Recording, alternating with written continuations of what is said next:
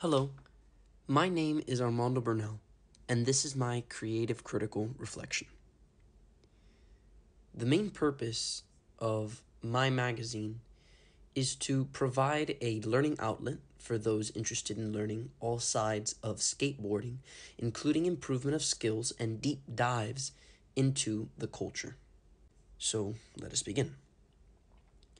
My product is almost stereotypically conventional due to the demographic I'm trying to reach, which is teenage boys.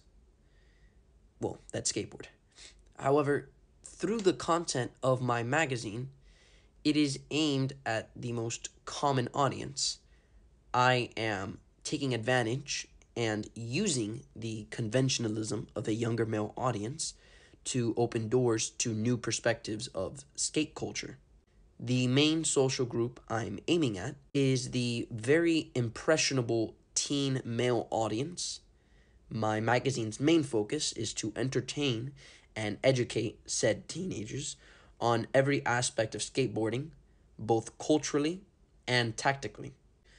Today's generation of teens are well represented, as the rise in popularity of skateboarding has risen astronomically since 2020, and most media has yet to take advantage. So, my media would serve as a general guide of the sport. Now, I am a very passionate skateboarder, and so I took it upon myself to conduct brief research, and it was through my research that you know, I saw that there was a window of conventions that I could possibly follow.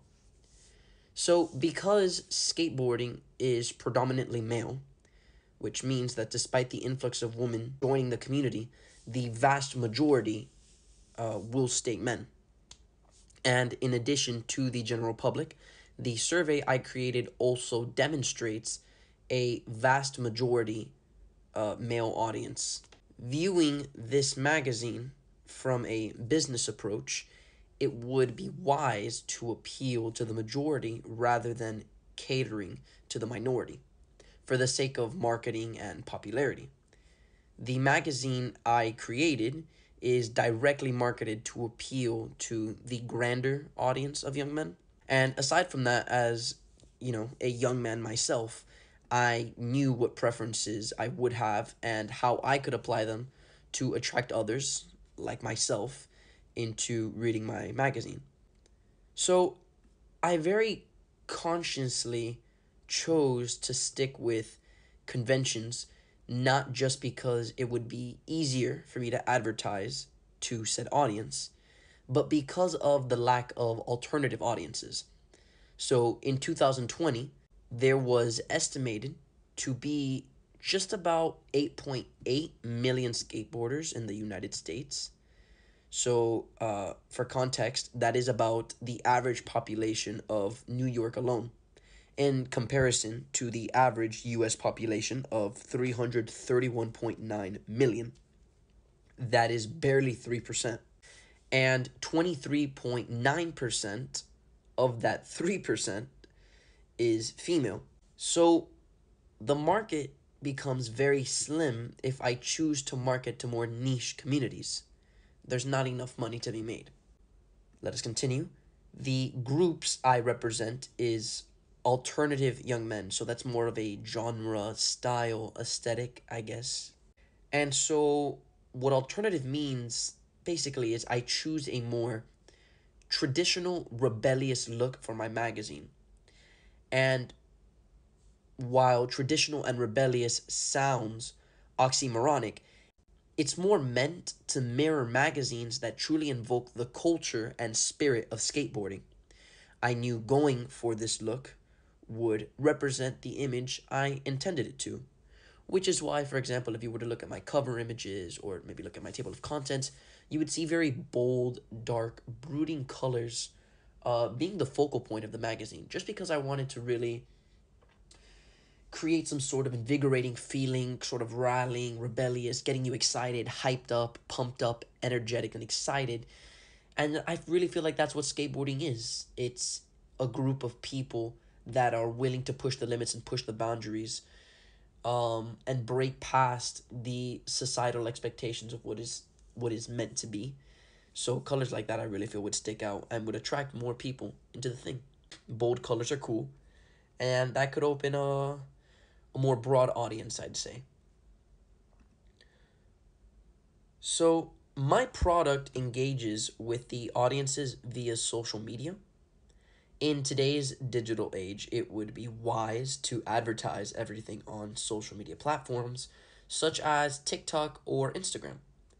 Most advertisements aren't even incredibly obvious, and with sponsorship deals with influencers, I feel like those would be the most effective.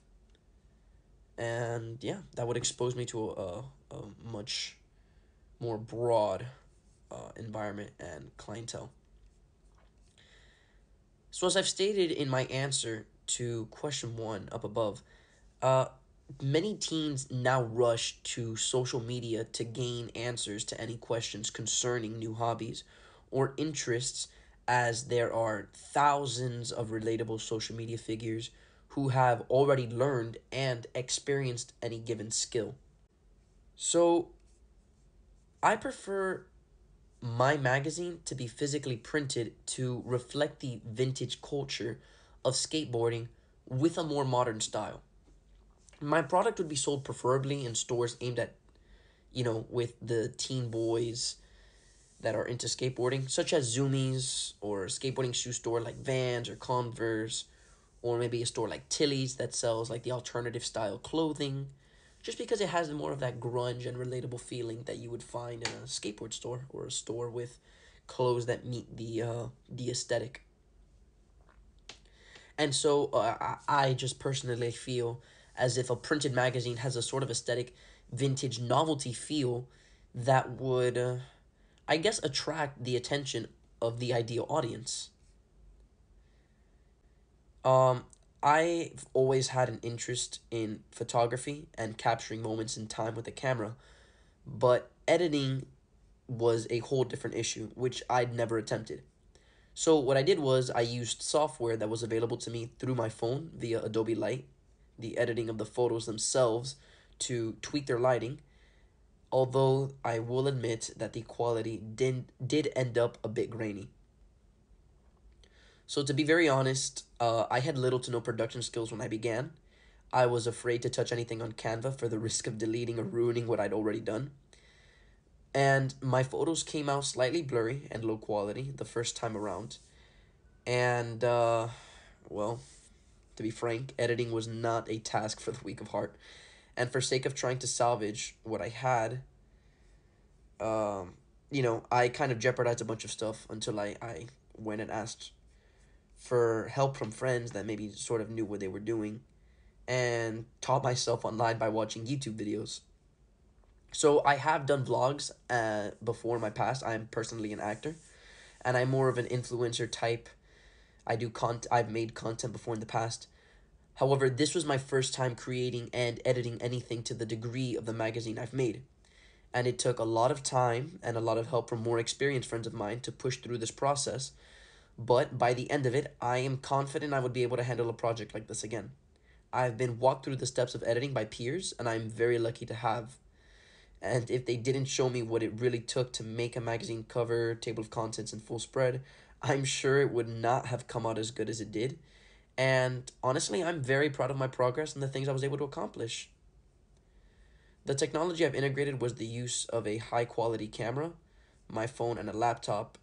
Firstly, regarding the camera, I knew when taking skateboarding photos I'd need a camera with a fast shutter speed and a continuous shooting mode to capture movement accurately. So naturally, I chose a DSLR camera on wide angle and telephoto lenses.